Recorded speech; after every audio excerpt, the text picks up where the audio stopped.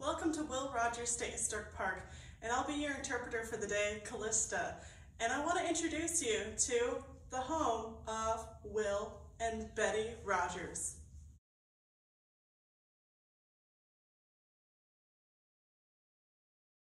It was at this desk that Will Rogers wrote out many of his books and then newspaper articles that he was to have published in over 500 syndicated newspapers.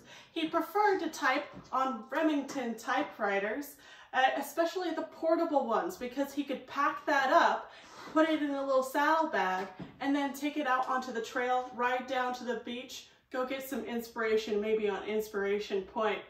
While he was sitting here typing, he could listen to the radio and see what's happening in the news that day.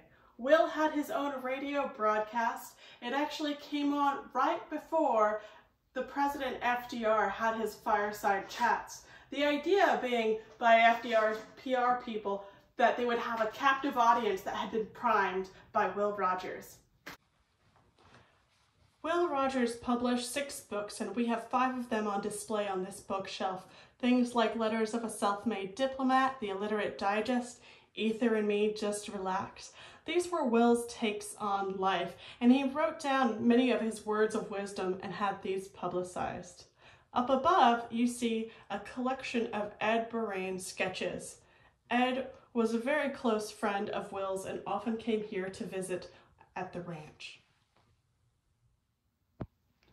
Seemingly out of place with the rest of the house, on the right you see a red velvet chair that was actually used in the parade when Will Rogers was voted honorary mayor of Beverly Hills in absentia. He came back to find a parade and was hoisted up on this chair and taken throughout town.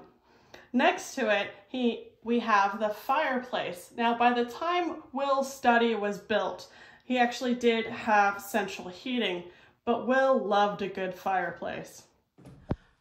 Will Rogers loved to travel. From an early age, he was traveling across the world, going down to Argentina, South Africa, over to Australia, and that travel bug never left him.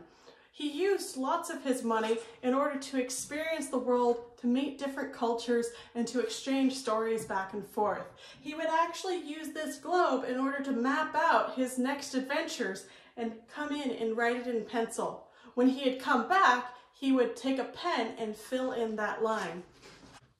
Inside the ranch home, every clock on display shows the same exact time. This is the local time in Barrow, Alaska, when Will Rogers died. Mrs. Rogers requested that all of the clocks be set to that time in order to honor Will Rogers. The museum has been left as if Will Rogers has just stepped away for a little bit. He's off on his trip to Alaska and Russia, and pretty soon he's going to be back typing on that typewriter to share with the rest of America the people that he had met, the different cultures that he learned about, and some sage words of wisdom. Thank you for coming to visit us here at Will Rogers State Historic Park. If you like that tidbit and little story that I told you, click the like and subscribe button, and you'll be updated when future information comes out. Again, have a good day.